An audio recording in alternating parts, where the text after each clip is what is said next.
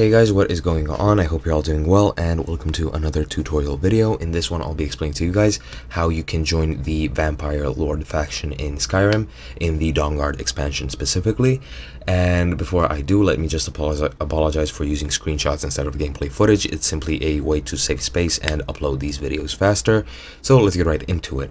First of all, you need to start the Dawnguard questline at level 10 and further. Guards in cities will start talking about the Dawnguard being rebuilt, and some vampires, or vampire thralls rather, will attack the gates of a city that you are currently in at night. And after you do, you will be given a quest marker to go to Fort Dawnguard, which is east of Riften.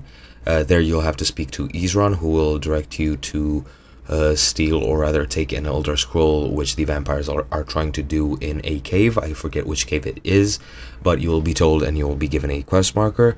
And once you go there and complete it, you will be met with Serana, who is a vampire woman who will be carrying the Elder Scroll, and will ask of you to go with her to Castle Volkihar, which is her family's castle, and she's the daughter of Lord Volkihar, or Lord Harkon, who you can see on the screen here.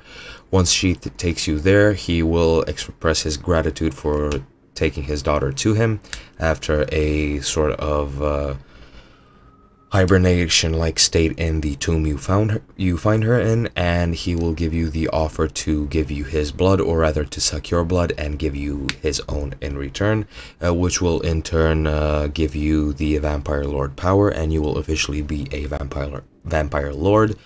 After that, you will be part of the faction officially, and you can do missions for them in Dawnguard. So yeah, that's pretty much it. That's all there is to it, and I hope you guys enjoyed. I hope you learned something new, and I'll be seeing you in another video.